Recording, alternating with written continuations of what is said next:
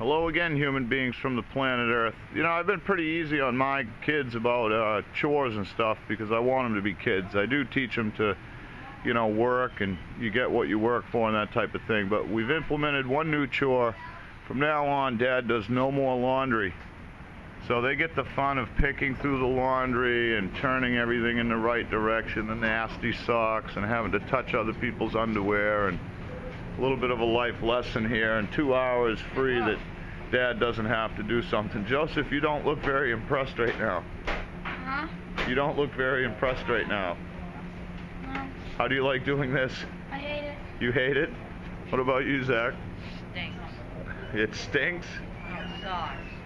So, a little lesson learned. They haven't even got started. This is just the first week. Where'd Isaac go? Isaac, what do you think about having to do this? It sucks. It sucks?